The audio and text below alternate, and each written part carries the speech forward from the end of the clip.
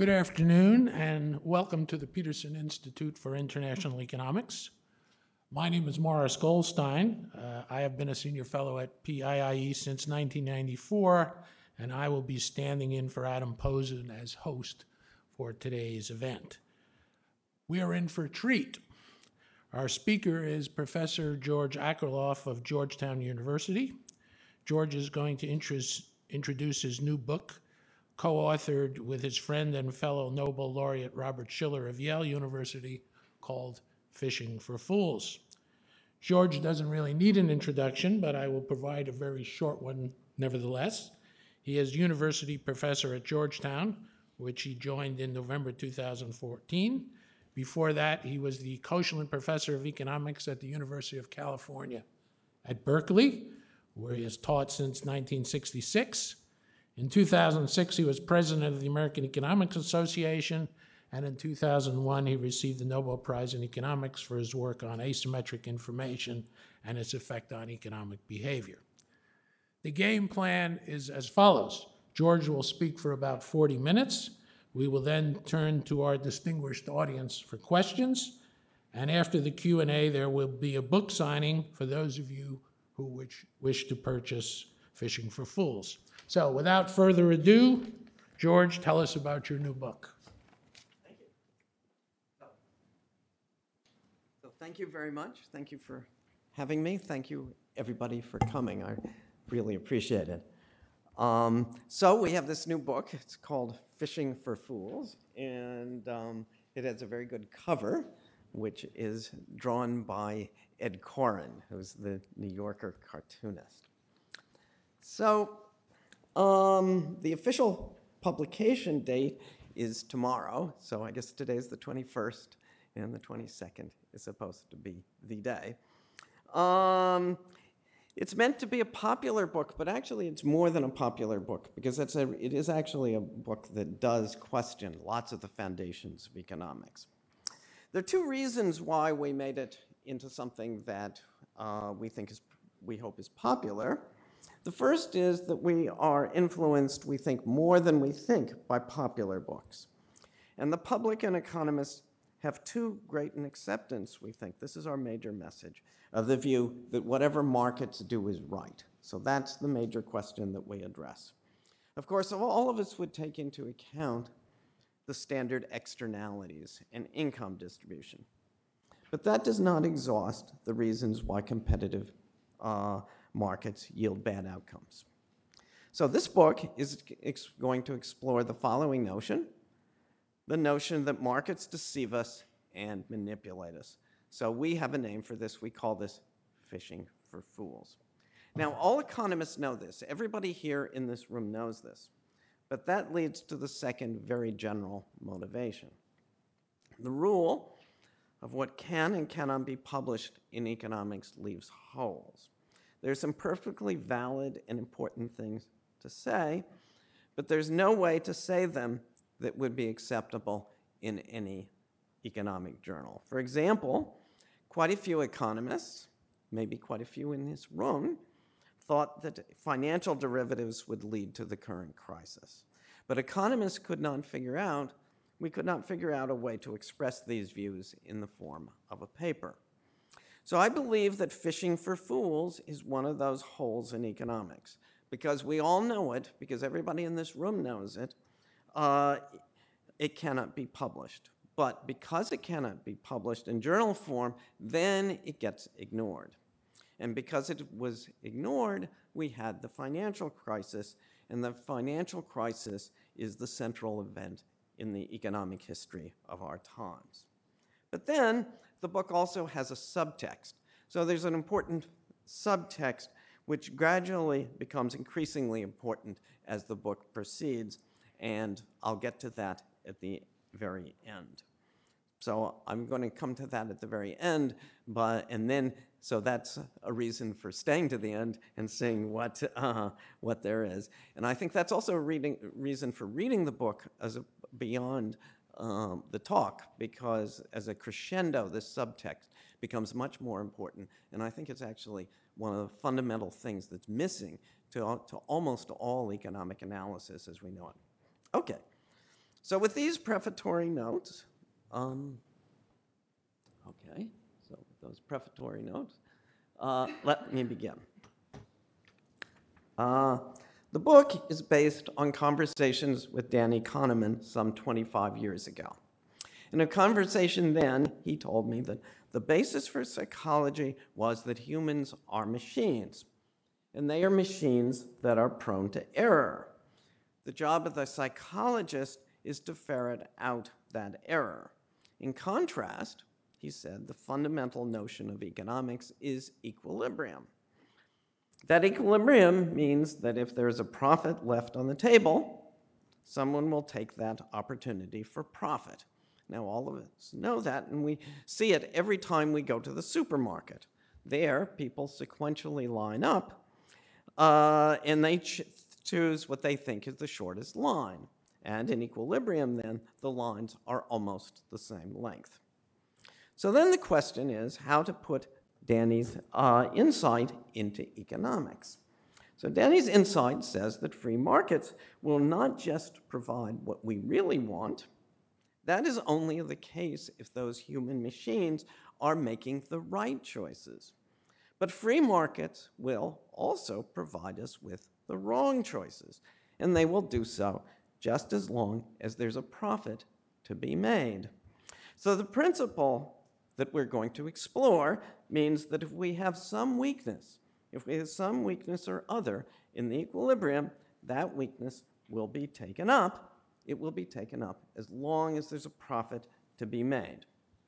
So what does that mean? That means that among all those business persons figuratively arriving at the checkout counter, looking around and deciding where to spend their investment dollars, some will look to see if there are unusual profits from our weaknesses. If they see such an opportunity for profits, that will be, again, figuratively, the checkout lane that they choose. So as a result, economies will have an equilibrium. They will have a Phishing equilibrium. That's an equilibrium in which every chance for profit, more than the ordinary, will be taken up, and that will include our willingness to make the wrong choices. So let me give you 3 examples. Okay. Let's see, where are we? Observation. We're going to get 3 examples. Okay, the first example is Cinnabon. Okay. So back in 1985, father and son, Rich and Greg Coleman of Seattle, founded Cinnabon, Inc., and they had a marketing strategy. They would open up outlets that baked the world's best cinnamon roll. Now, Cinnabon has 880 calories, which is a lot, and they have a nice motto, life needs frosting, and you'll see that frosting there, okay? So the Comans took a great deal of effort to develop their marketing strategy. Especially cinnamon, which they chose carefully, is said to attract humans by its smell, just the way pheromones attract moths. Okay? So most of us probably take it for granted. We take it for granted that there just happens to be such an outlet right there where we're waiting for our delayed flight or at the mall. All those outlets and all that cinnamon, which undermines our diets, they're a natural result of a free market equilibrium. So just go to Dulles Airport, which is out that way, or go to National Airport, which is over there, and you're going to find that there is such an outlet. Okay, give you a second example, health clubs. So Stefano Della Vigna and Ulrika Momenge report from their survey of 7,500 Boston Health Club users that when the customers first went to the health club, they signed into contracts for which they overpaid. Okay? So they would typically be offered 3 different contracts. They could pay by the visit. They could pay by credit card with automatic monthly rollover, unless canceled, or they could take out an annual contract. So most customers chose the monthly contract, but 80% of them would have paid less by the visit. Furthermore, the losses from this wrong choice were non-trivial. That was $600 per year out of average payments of $1,400.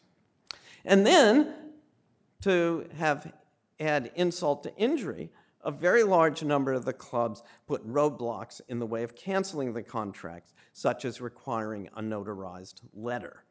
Now, of course, the existence of those contracts was no coincidence. They're there for a simple reason, because there was a chance to make a profit. Okay? So now let me give you a third example. Okay, and that third example comes from Bob. Now, Bob is an utter genius, and only Bob could have thought of this. And it always makes me laugh whenever I think about it. So it's a metaphor. And Keith Chen, Venkat Lakshmi Narayanan, and Laurie Santos taught capuchin monkeys how to use money to trade. Now, the monkeys developed an appreciation of price, and they saved, and they either did other transactions, some of them less savory. But let's go beyond those experiments. Let's do a thought experiment. So here's Bob's thought experiment. Suppose we open the monkeys up to trading with humans quite generally. We would give a large population of capuchins substantial incomes and let them be customers of for-profit businesses run by humans without regulatory safeguard. Well, you can easily imagine that the free market system, with its taste for profits, would supply whatever the monkeys chose to buy. So we'd expect an economic equilibrium with concoctions appealing to strange capuchin tastes. But amid this monkey cornucopia, their choices would be very different from what makes them happy. So we know from Chen, Lakshmi Narayanan, and Santos that they love sweet fruit roll-up tacos with marshmallow fluff. Well, capuchins have limited ability to resist temptations, so we have every expectation that they would become anxious, malnourished, exhausted, addicted, quarrelsome, and sickened. Okay, so now we come to the point of this thought experiment. We shall see what it has to say about humans. So our view of the monkeys has analyzed their behavior as if they have two types of what economists call tastes. The first type of tastes are what the capuchins would exercise if they made the decisions that are good for them. The second type of tastes, their fruit roll-up tastes, are those they actually exercise.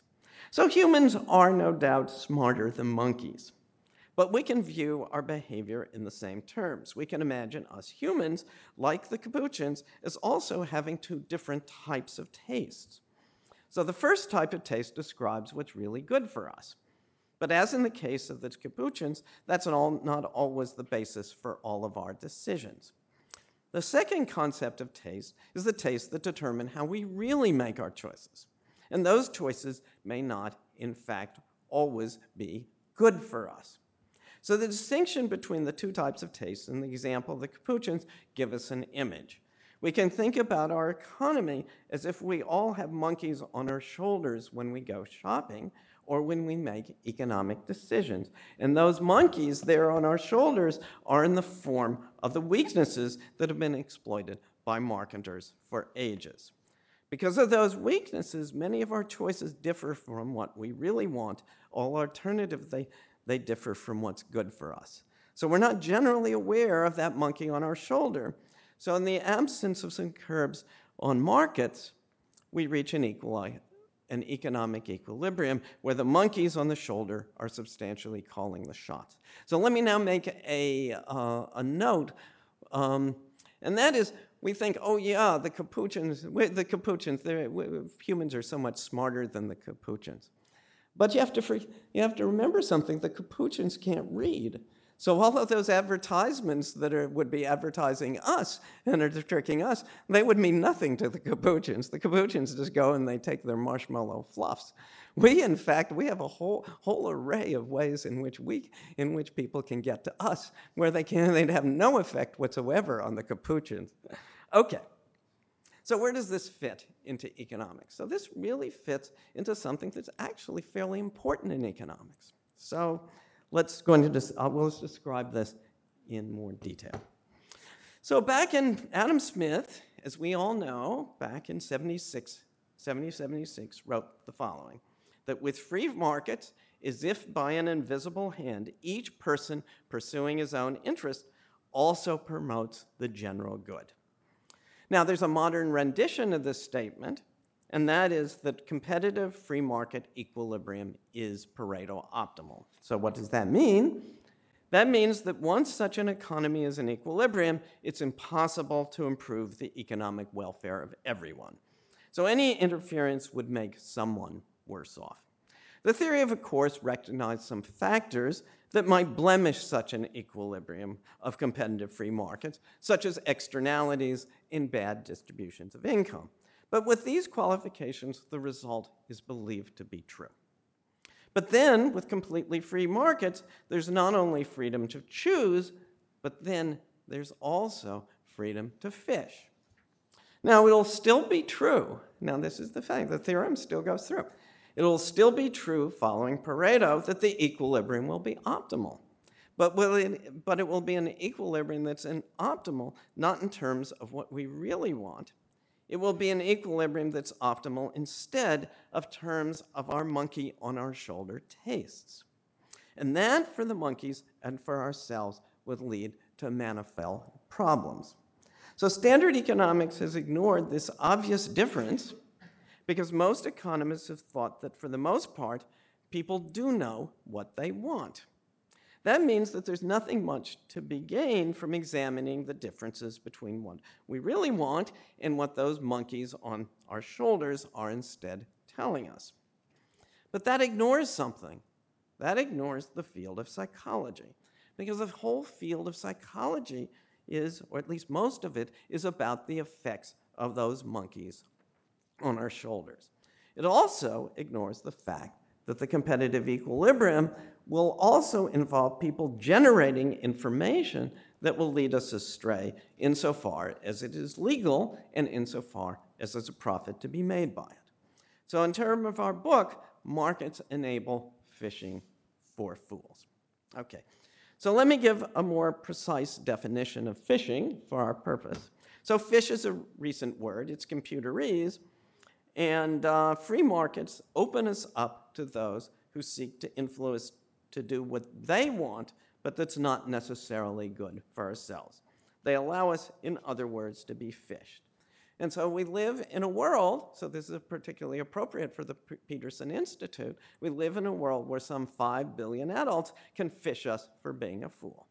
So we intentionally opened ourselves up to such exploitation because of the obvious advantages, but then we must also think about the other side of the bargain. So what is a fool with a PH? A fool is simply someone who successfully fished. And our view of a fool is everybody's a fool. We all have our weaknesses. We all have our weaknesses someplace. And so a fool is in some sense an intelligent person. A fool is in some sense just somebody who's human. Okay. So the onus is now on us. The onus is on Bob and myself in the book to indicate that in real life, this equilibrium does affect our lives. So, you know, I must confess, before I wrote this book, I always thought pretty much the things all the decisions that we made made the right decisions, pretty much, subject to all kinds of problems of information and that. But actually, having written this book, I've actually changed my mind. Now, of course, I've spent 5 years writing this book, and Bob has spent 5 years, and we've had research assistant. But the fact is, I seriously believe that this is a major problem, and I'm going to give you 4 reasons why. So there are 4 areas. So there are 4 areas of what we call nobody could possibly want. And I'm going to give you those 4 areas. Okay. The first is personal financial insecurity. Fundamental fact of economic life has never made it into the economics textbooks. Most adults, even in rich countries, go to bed at night worried about how to pay the bills. Economists think that it's easy for people to spend according to budget, but we shall see later that it isn't. Now, no one wants to go to bed at night worried about the bills, but most people do. Area 2 of nobody could possibly want is financial and macroeconomic instability. So phishing for fools in financial markets is the leading cause of the financial crises that lead to the deepest recessions. So in the 1920s, it was Swedish matches with Ivar Kruger of Kruger and Tall. In the 1990s, it was the dot-coms. And in the 2000s, it was subprime mortgages with Angelo Mazzillo of Countrywide and his like. So every time it is different. The stories are different, the entrepreneurs are different, and their offerings are different, but also every time it is the same. There are the fishermen and there are the fools. And when the built-up stock of undiscovered fishes, named the Bezel by John Kenneth Galbraith, gets discovered, asset prices crash. So in the last crisis, the investment managers who had purchased the packages with the bad mortgages in the build-up to the crash could not have possibly wanted them. And so we shall return later to that in the talk. So area 3 of nobody could possibly want is ill health. Okay? Here we discuss how the pharmaceuticals do their phishing and how the food industry with a PH fills us with sugar, salt, and fat. In its 5-year career, just to give you one example, Vioxx is estimated to have caused 26,000 to 56,000 cardiovascular deaths in the United States alone. Failure to notify women of suspicions about Premarin, a hormone replacement, is estimated to have caused some 94,000 cases of breast cancer. So nobody wants bad medicine. About 69% of American adults are overweight, and more than half of them, 35%, are furthermore obese. Yet no one wants to be obese. And then there is tobacco. No one wants lung cancer. And then there is alcohol. No one wants to be an alcoholic. Okay, so bad government. Just as free markets work at least tolerably well under ideal conditions, so does democracy. Politics is vulnerable to the simplest fish, whereby politicians silently gather money from the interests and use that money just to show that they're just one of the folks. So our later chapter gives the example of a campaign by Charles Grassley of Iowa, who gathered a multi-million-dollar war chest, and then he showered the state with TV ads where he's just one of us back home, and he's riding his tractor lawnmower in concentric ellipse, and just showing the people back home that he's just like them with his tractor lawnmower. And also, he has the most beautiful lawn, it's just a beautiful picture. There's this marvelous red barn in the back garden, and there is Grassley, and you see this beautiful grass emerging. Okay. So almost no one wants a democracy where elections are bought in this way. Okay. I think I'm going to skip the next 2 slides. These are slides about the 19th century before we had regulation. And then I take you to something meatier. Okay. So this takes us to the first major chapter of the book. So as we all know, probably everybody here recognizes this person. Susie Morman is a popular TV figure. And as we all know, if we've ever watched her for more than a few seconds, she gives very loud and shrill financial advice. But her audience seems to adore her and lap up every word. So when I asked an economist friend of mine at the IMF about her, he had the predicted reaction. He had watched her for only 10 seconds, and he simply could not stand her mommy knows best voice. Furthermore, he found her investment advice simplistic, which I don't know how he managed it in his 10 seconds, but I think he did. But that does not explain why Susie Orman's audiences lap her up. Her most popular book is called The 9 Steps to Financial Freedom, Practical and Spiritual Steps So You Can Stop Worrying. So let's contrast what she tells us there with the portrait given of consumer spending in the economics textbooks. So according to economics textbooks, we decide on our demand for the proverbial apples and oranges by having a budget for our spending. And then we choose the combination of apples and oranges along there that will maximize our happiness, that maximize our utility. But Susie Orman's financial advice books tells us that consumers do not follow such a textbook protocol in their purchases. So how could consumers do anything better than what the textbooks describe? Well, I'm an economist. I couldn't imagine not doing that. I think when I do go to the supermarket, I do that stupid thing that I'm told to do in the textbook. But she tells us that people actually do something different because people have emotional hang-ups with regard to money and with regard to spending it. So what she found as a financial advisor is that they're not honest with themselves. And as a consequence, they do not engage in rational budget. Well, how could she know? Well, as a financial advisor, she had a test. She asked her advisees to add up their expenditures, and those expenditures all but invariably fell short of what a documented accounting from the record later turned up. So figuratively, what were people doing? So relative to the proverbial trip to the supermarket to buy those apples and oranges, it's as if her advisees spend too much in the fruit section, and by the time they reach dairy products, there's nothing left over for eggs and milk. So in real life, such budgetary failure translates into having nothing left over for savings. So this failure to deal cognitively and emotionally with money, says Orman, leads to those unpaid bills. So it's her mission to keep those bills down so that her readers and her clients will no longer worry at night. So that's the role of mommy, and also why those audiences excuse that mommy knows best. So it's worth noting, and this is more than parenthetical, that worries, as noted in Orman's subtitle, are central concerns of the financial advice books, but you will never find that in the index of an economics textbook. Okay? So we don't just need to take Orman's word for it.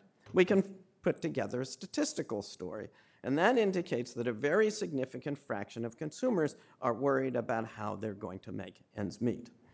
So a paper by Anna Maria Lasardi asked the question, how confident are you that you could come up with $2,000 if an expected need arose within the next month? So almost 50% of US respondents replied either that they could not or they probably could not come up with the needed $2,000, even though they were being given a whole month to do so. The same difficulties regarding finances can be gleaned from a survey of consumer finances.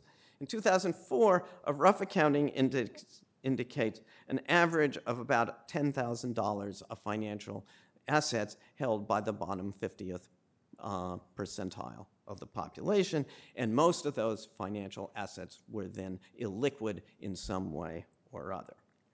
For British workers paid once a month, their expenditures are down a remarkable 20% in the week before their next paycheck.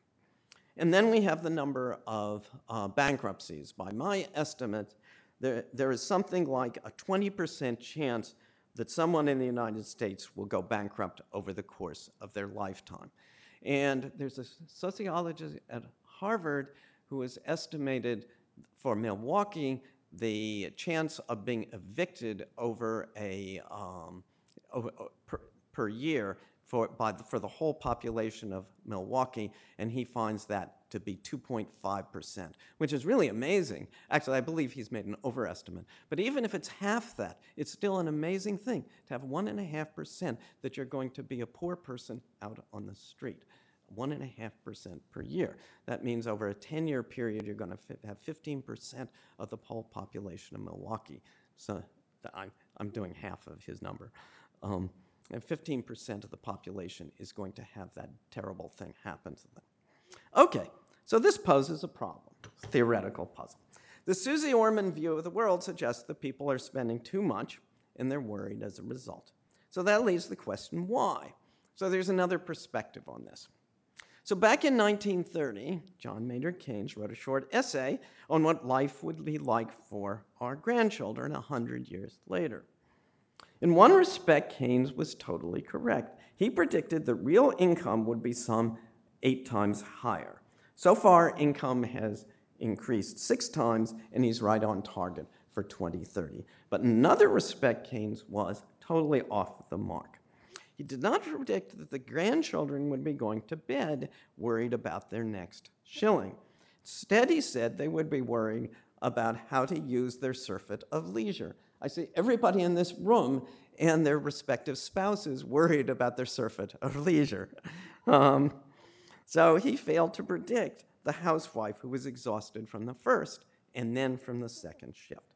But the perspective of our book, coupled with listening to Susie Orman, gives us the reason for this. So what's the answer to the puzzle?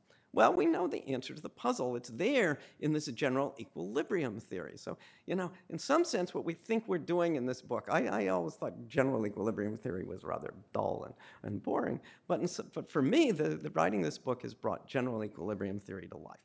So in the United States, the goal of almost every business person is to get you to spend your money. So life in a capitalist economy is a continual temptation. So think about it. Just walk down a city street. So walk down Connecticut Avenue. The shop windows are literally there to make you come in and buy. So an example comes from the old days. So in the US, in the old days, I'm old enough to remember the pet shops used to have puppies in the window. And you were supposed to see those puppies, and you were supposed to come in and buy. They were so cute. And so there's even a popular song about it. So Patti Page, the singer, coming down the street, sees such a puppy, and so she bursts into song. So she sings, "How much is that doggy in the window? The one with the waggly tail. How much is that doggy in the window? Arf, arf. I do hope that doggy's for sale." We're not going to buy the book because of my singing. Okay, but the remarkable thing about that song, that song is about the fact that they have that doggy in the window, and they're going to entice you to sale. Now, the remarkable thing that I didn't realize, actually probably until after the book was written, was that the rest of the song fits our book just totally magnificently. Because our book is about the two sides of markets. They're wonderful. They give us what we want. It's really, truly tremendously amazing, all of the luxuries that markets give us and that they've developed just in the last 150 years. But then there's this bad side to markets. So let me tell you about the subsequent verses. So in the subsequent verse, she says, "I'm going to take a trip to California and leave my poor sweetheart alone. If he has a doggy, he won't be loathsome, and the doggy will have a good home." And then she goes on, she continues with her song. It's a very nice song. Okay, well, now think about it, okay? The interesting thing about this song is that it has this ambiguity to it. On the one hand, this may be the most lovely young woman in the world. And she has to go to California, and there she has this wonderful love affair with this boyfriend. And she's going to buy the doggy. And every time the boyfriend sees the doggy, he has a memory of this wonderful love affair he has with this wonderful woman. Okay, so that's story one. But there's also the other side to the story. Here's a scattered-grayed woman. She's leaving this guy. It's been a disastrous affair. He goes off to California, and there she is left with this doggy. And that poor guy, he doesn't know what to do with the darn thing. He has to walk it. He has to take care of it. And every time he sees the doggy wags its tail, he's reminded of this failed love affair. So there you are. But that's the point of the song, is that markets have these two sides. And that's the point of our book. Okay, so that's the first message. So in the shopping mall, in the supermarket, temptation is there. These invitations, these attempts to lure us are simply pervasive. So they're there when we rent an apartment, when we buy a car, when we buy a house, every time we use our credit card. So the idea of tempting the consumer to spend her money is at the heart of free market capitalism. Okay, so that's the first story. Let me give you a second story. So that's endemic temptation. I'll talk about the financial crisis. Let me see. I'm doing okay for time. So there are hundreds of books on the financial crisis. The typical one is 500 pages long. And a typical one, as I'm sure everybody here knows, tells the story of my institution. For example, it's about Lehman or Goldman Sachs or Fannie Mae, Freddie Mac, or the Fed or Treasury or Bank of America or Citicorp. And they go on and on and on forever, and they're also very good, okay? Or the best ones are very good. Implicit in each of these is that my institution is central to the crisis. Now, the aim of our chapter on the financial crisis, we have 3 chapters, which give us a different feeling for what financial markets are all about.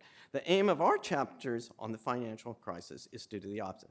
So on the financial crisis, it's to tell the story of the crisis in general terms. So scratch any economist, and we will go into economic speak. So we're trained to think in terms like supply and demand. And this means that we often ask very good questions and we have good analyses of problems. So Phishing for Fools, it's an offshoot. It's an offshoot from how we standard economists typically do our analysis. But it's not so standard that every economist was asking the right questions in the build-up to the crisis. But we should have been, because Phishing for Fools gives us an extremely succinct explanation for what happened. And let me give you one rendition for that.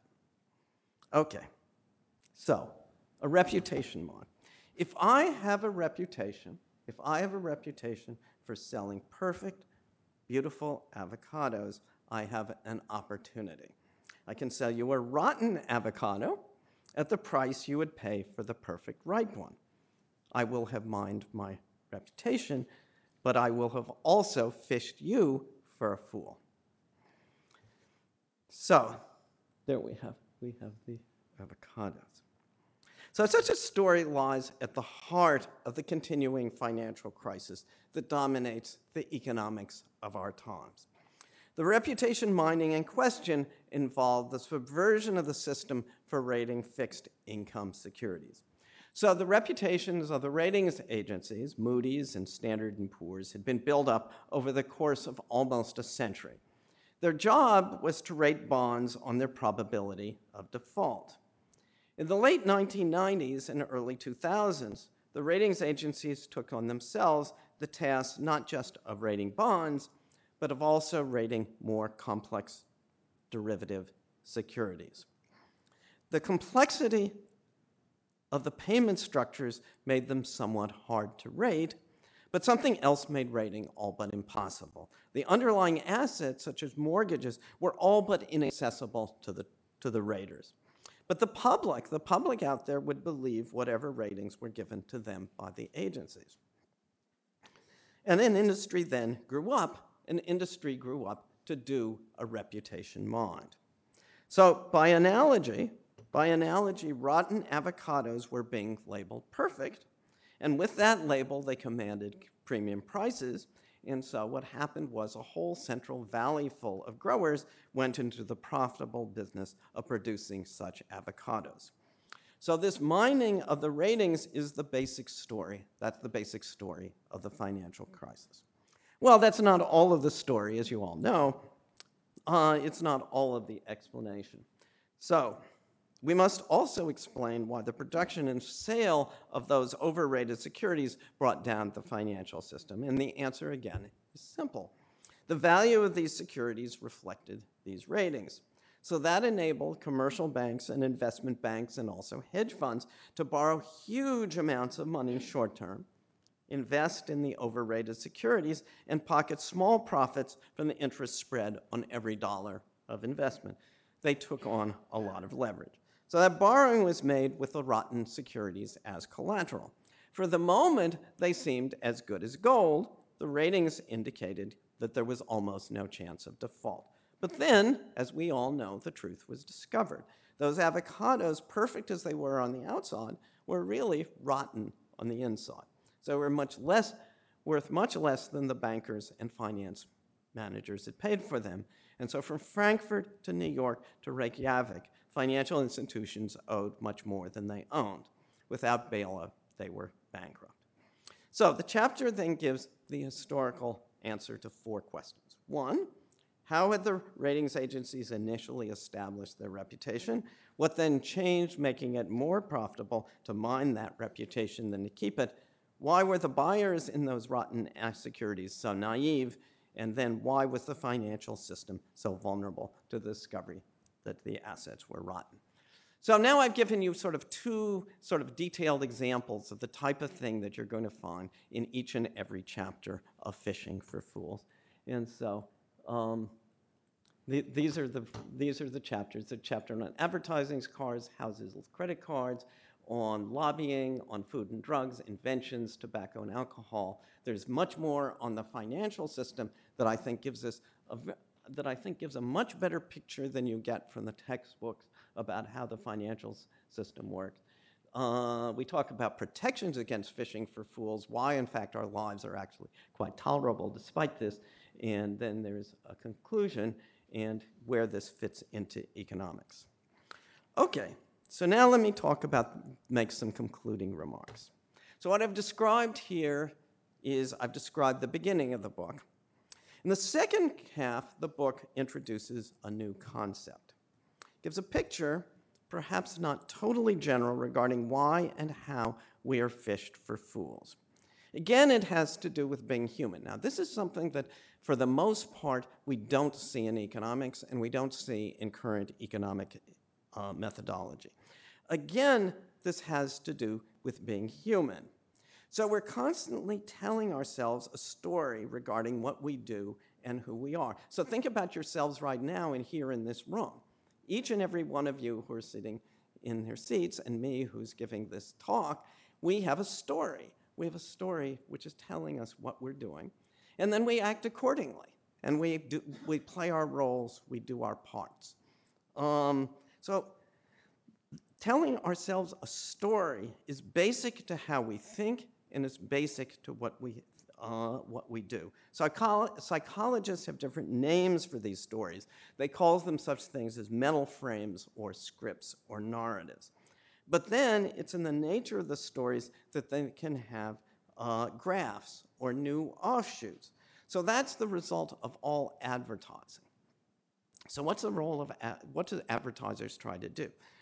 The role of advertising is to graph the advertiser's story onto the story that people are already telling themselves. So you're watching, so that's the story of the doggy in the window. The girl's walking down the street, and that advertisement, that doggy, which is waggly tail, attracts the girl's attention, and then she bursts into a news story, and she's going to buy the doggy and give it to her boyfriend. But that's, in fact, a metaphor for what huge amounts of economic activity is. We always want to attract people to do what we want them to do and to notice what they do. Now, such stories play a very important role in people's motivations. And so that concept then pervades the second half of the book regarding advertising, buying a car, lobbying, the phishing by the pharmaceuticals, tobacco and alcohol, and financial markets as well. So let me give you one example of that. So in the chapter on tobacco and alcohol, this message is especially clear. So everybody here knows about the Surgeon General's report. I doubt that many of us have actually sat down and read it, although it's actually a very well-written document. And we also know something about the subsequent anti-tobacco. Now, that's been successful for the following reason. What did the Surgeon General's report do? It propagated a story. And that story, it can be said in 3 words. That story is, smoking is stupid. Now, almost everybody that we know believes now that smoking is stupid.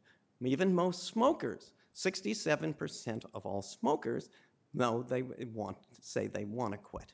So that's what it did.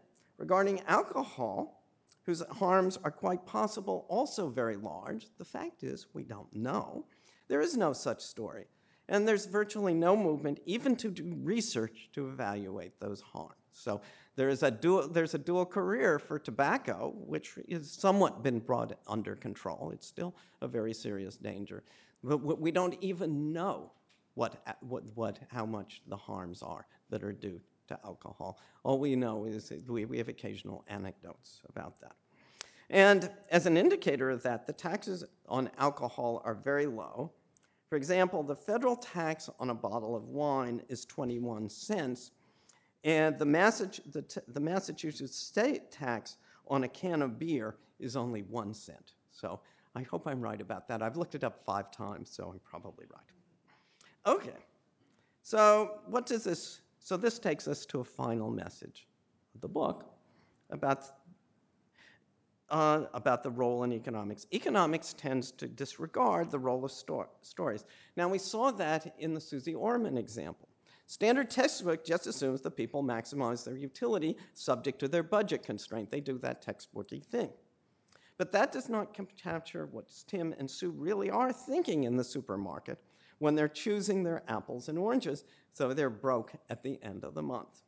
So as economists, we have a duty to go out and ask, and this is a duty that we haven't been taking on ourselves. What are people really thinking when they make their decisions?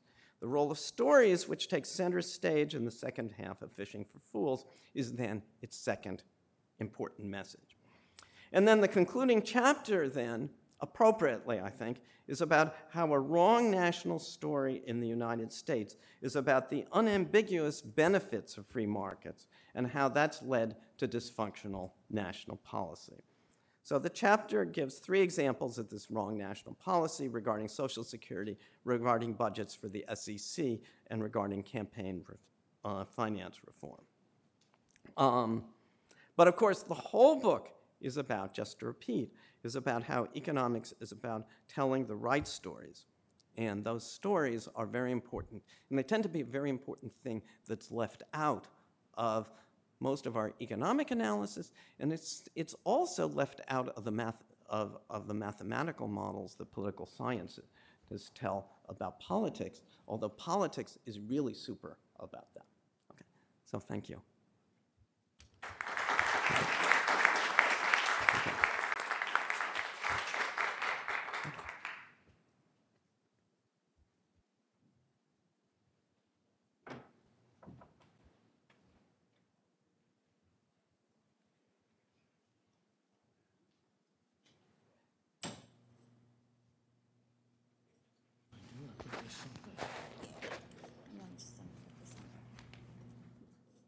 Thank you very much.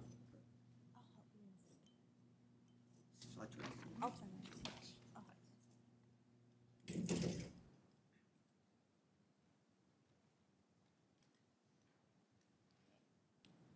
Oh, you can put it up here. Okay, I put it over here.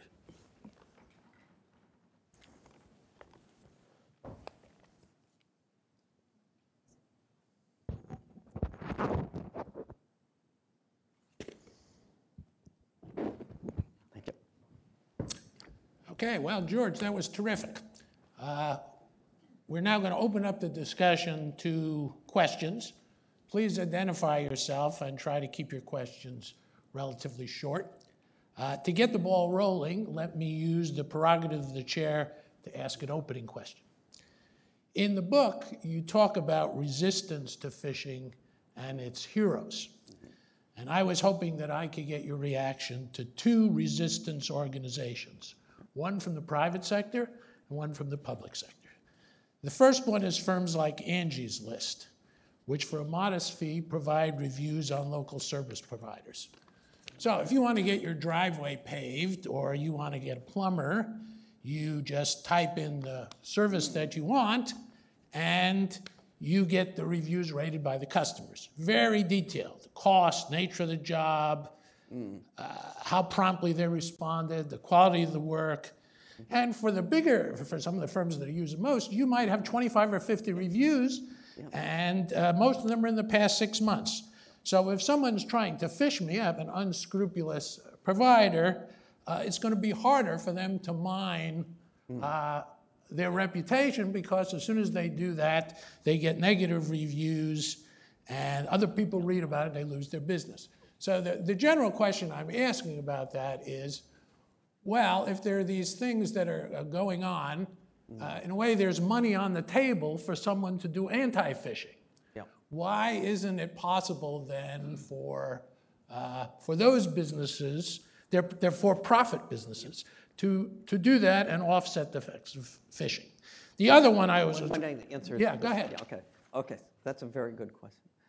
Okay, so I guess part of there is a chapter about why about institutions that have grown up. I like your example of Angie's List. Do I worry about Angie's List? Yeah, I sort of do worry about Angie's List because I use Angie's List, and then I feel sorry for all of those other people who are down the list who maybe just who are probably quite good, and so yeah, these things. So there's all kinds of reputation institutions which help us against Angie's List. Which help us like Angie's List. Our example was the Better Business Bureau, but I think you've actually come up with a better example. A better example, but then there's the problem. But then there are problems for which an Angie's List just simply isn't going to help us.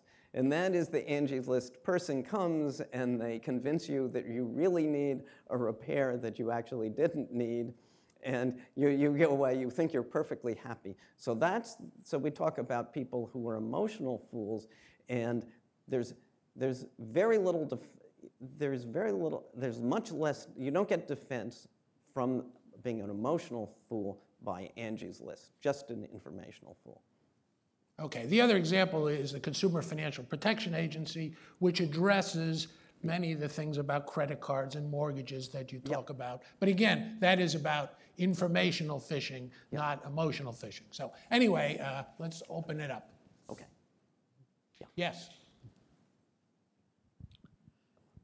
I'm Swami Iyer of the Cato Institute. Yeah. You know, it's easy to say that the markets are imperfect, but the human beings are imperfect. Yeah. If markets are supposed to deal with human beings as they are, then blaming the imperfection of the humans on the markets, I think, gets the things right. I mean, let's get to a non-market area like politics. In politics, are people fishing for fools? Absolutely. Every single politician is fishing for fools. I would include religion. Every religion, in my view, is fishing for fools. You are reaching out there and getting for all those guys. So you don't have to be in part of the market to be fishing for fools. Fishing for fools is inbuilt into all human behavior. If you want to say something significant, you have to show me what it is, which makes this market thing different from fishing for fools in areas like politics, customs, choice of color of your wife. I mean, 1,000 areas where you'll find there's similar kinds of fishing, and it has to do with the imperfection of human beings rather than markets. Okay, so I disagree with that 100% with your question. There is a view regarding economics, and it's a correct view that markets give us a very good, and they give us something that would be called optimality. You say, what we have said is that this view of markets, which is held by almost all economists under the appropriate conditions, we say that there is a further theorem and in which markets don't just have their good side, markets also have their bad side. Now, I agree with you. I think there's phishing everywhere. So I'll give you an example. I hope I can do this well. So I'll give you an example where this occurs in religion. Here we are. We got the fish for fools. So my view is that all of this occurs because we're human, and this is part of what we're going, and it goes way beyond. And so it goes way beyond. Now you mentioned politics. Okay, so I think I actually have read, but I may not have done a sufficiently careful job, of the political science models of voting behavior and so forth. They're okay. What they talk about is they talk about informed versus uninformed voters. But if you read the book, I think we actually give a picture of that, which is much closer to reality, because we take the Downs model, but then we show that, in fact, when you take the Downs model, you get something that actually gives you, I think, something closer to reality, and I think it gives us a better picture of what the politics are. And then what we say there, and this is what happens in crescendo throughout the whole book, and the latter half of the book, is that it all has to do with what are politicians trying to do. They're trying to tell their story. So Grassley out there with this lawnmower saying, Grassley, I like to come home to Iowa and mow my lawn just like all you folks. They're telling a story about who he is. So, I feel all of this, large part of this book is how people are motivated by stories, and I think that's what you were telling me. And we have these stories, sometimes they're right and sometimes they're wrong, and that's what being human is all about. So this is talking about how this aspect of our being human affects markets and our view of markets, but of course it affects everything else. So I agree with you 100% that it affects everything else. I disagree with you 100% that applying this to our theory of markets is inappropriate. Okay, so that's my answer. Do you want to say more? Or I'm good, thank you. I think the human beings themselves are flawed. Yeah, right. Okay, Yeah. when you say that apply. Sorry. Yeah. You said, for instance, that something should be a no-brainer. Yep. That, regarding personal financial insecurity, financial macro instability, ill health, bad government. Yeah. All the communists and socialists said, this is capitalism gives you these 4 bad things. Therefore, you should go for communism or you should go for socialism. Okay. So in other words, so we left out the chapter we had a chapter on socialism. Yeah. And that may or may not come out in an economics journal. I mean, the worst story ever, okay, was the story that the Bolsheviks told. And, it just makes me angry every time I think about it, okay? But the thing is, we weren't talking about why, we're not in 1917, and I wasn't telling you why we shouldn't have the Russian Revolution. Yes. Yeah. Hi, I'm Colin Hendricks. I'm here with the Peterson Institute. I'm interested in the extent to which there's a theory of preference formation in the book, and I'll illustrate what I'm confused about with an example. So if we decide that there is a person who lives here in the district in a small apartment, who lives in a very kind of confined urban area, and they decide that they want a full-size pickup. We don't know why they want the full-size pickup, but they go around and they shop Dodge, they shop Chevrolet, GMC, Ford. They get the best price possible for that full-size pickup. Have they been phished? Okay. They have. Oh, no, I'm not telling you whether they have or not. The point is, the wonderful thing about general equilibrium theory is it holds no matter over all utility functions and over all production functions up to certain specifications. Our theory is we don't need to tell you for this that exactly what people's specifications. We don't need to tell you that when they are, but we will know that they can be fished for fools. So if the people have this weakness, then in fact the market's going to be there. So the book begins with a vignette about Molly. Molly is an addicted gambler in Las Vegas. And so there is a clear example of somebody who's been fished for fools. And not only has she been fished for fools, the amazing thing about Molly is Molly knows it herself.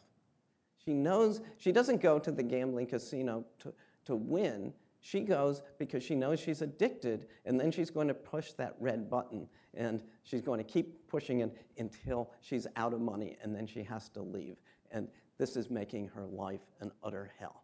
So the fact is we don't need, we're giving examples in the book, examples where it's unambiguous about being fished for fools. So maybe your couple, I think the way you describe it, I think you think the couple was fished for a fool. Well, my view is, yeah, probably, but maybe not. Yes.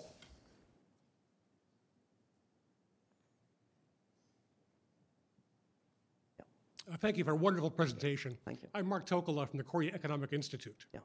Now, outside the room, there's a table with a very attractive set of books on it, with a very attractive cover, Yeah. written by a justly renowned economist. I'm tempted to part with my money to buy that book, but how can I tell if I'm making a rational choice or if I'm giving into my book addiction?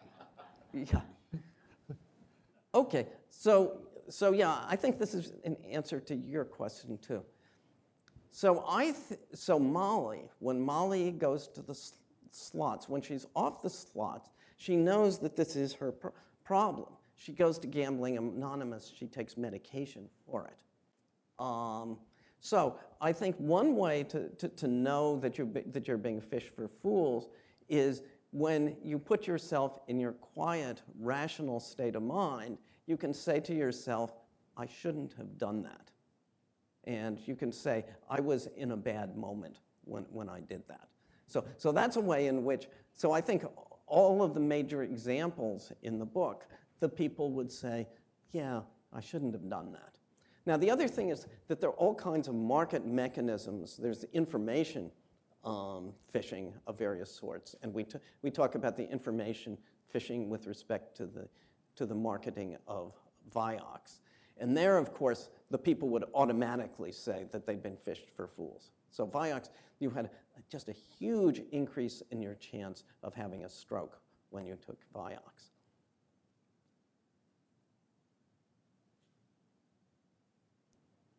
Yes? Chuck Weiss from Georgetown. About the same time as Patty Page sang about that doggy, there was a book called, about the same time that Patty Page sang about that doggy, there was a book called Hidden Persuaders. I wonder what we've learned since then. Okay, so yeah, so actually Hidden Persuaders, Bob and I both read it when we were teenagers. And Hidden Persuaders, at least by its title, it indicated it was hidden persuasion.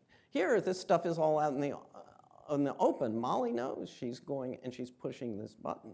So the thing is, what's new to this book is bringing it into economics. So it's uniting the economics and the psychology, that this is an equilibrium. So what's the major message to this book? The major message of the book is that if something like Cinnabon can make a profit on selling you on this, on those Cinnabons that are going to get you to trash your diet, that it's going to be there. So this is an economics book. You read the book, and each and every chapter has something economics in it. So it's a very different, Hidden Persuaders is a good book. So this is what Bob and I both remember about it. We remember that housewives, that cake mixes required that you add an egg. You remember that one? Yeah, okay. So and the reason was that the housewives who were then making cakes wanted to feel that they were adding something to the product, and so it was their product. Pumpkin stones being sold, just add pumpkin. Oh yes, I remember that one. Yes, right. So, but this is actually quite a different book, and it's different for the reason Danny said. Danny said psychology is about how we're fallible machines. Ours is about how we're fallible machines, and then there's an equilibrium. And so the equilibrium is the cut point. And then that's, in answer to your question, is the equilibrium and the fact that we get this thing at an equilibrium that is the cut point. And that's why we have an equilibrium where the financial markets fail. So another advertisement, I'll give you another advertisement for the book. I think we give a different view of financial markets. So there are 3 chapters on financial markets. I think we give a different view of financial markets than you learn from financial textbooks. And I think it gives you this picture of the financial markets, that they're not only are they the place where you have all this nice intermediation, which is probably necessary, but it's also a form of gambling casino, and that has this. And I don't think, it's not so easy to find that actually written in books on economics.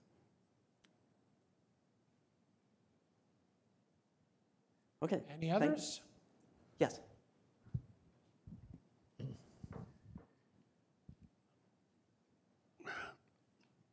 My name is Harry Wu, and I'm the director of the Log Research Foundation. I was very strange. I got an invitation from Adam Posner to come to this meeting. I think you never know about me. I never heard about you too. And I have no connection with any economic issue at all. I was in China 19 years in the labor camps. So I come here mostly talking about human rights issue. So I don't know why they got an invitation to come to this meeting. But I want to say, in China, minimum 3 million prisoners, and all of them, they're workers. Okay, it's a huge system, economic systems. And one of the camp, I can give you the size, 162 square kilometers, 2 times Washington, D.C. area. Big, huge. China have a huge labor camp systems. And at the beginning, 1950, 1949, the Soviet expert helped the Chinese to build it. I don't know, that I met. Excuse me, I don't want to interrupt you, but do you have a question for Sir? Professor Akerlof about the book or about economics? Or are you? I'm sorry, I got an invitation. Yeah, sure. Come to this meeting. That's why I don't know why. I feel very strange. I told you. That is my situation. Why I came over here. Well, I appreciate that, but I think we need to keep the. Okay, so let me give an answer to this. I do have an answer. Okay. So, look. If you don't like, next time, don't send me the invitation. No, I'm happy. I like your question, and I'm very happy you're here. No. Okay, can you just maybe just finish a little bit so I can know your question? I didn't hear you. Yeah, and the question was, aren't we being okay? So let me continue. So, thank you. So I think that this book has relevance for China too. So, look, I don't want. I don't want to say anything. I think these labor camps are really, really terrible, and of course. But then I also think that China has to be very careful about going into a market system. It has to know that there are both good things about the market system and bad things about the market system. And so you can't just be too much of a market system fundamentalist. So I think the major view of this is Bob and I, we start the book and we say there are these wonders of the market system. That's one. But two, at the same time that there's these wonders of the market system, there are these disadvantages. And I think that in the United States, and this is a book mainly about the United States, that we're looking at the market system with rose-colored glasses. And I feel that that has impeded having good government and good policies. And this is a book which is aimed to show that yes, market system is good, but we all love our children and our spouses and everything else. But there are times when they don't do everything that we like. And so we should say the same thing about our market system. We like our market system, so I guess we like our political system.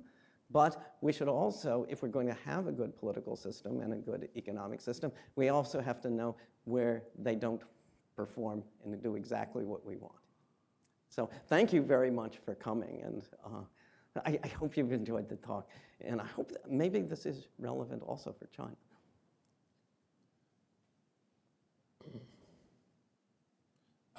Thank you all for coming.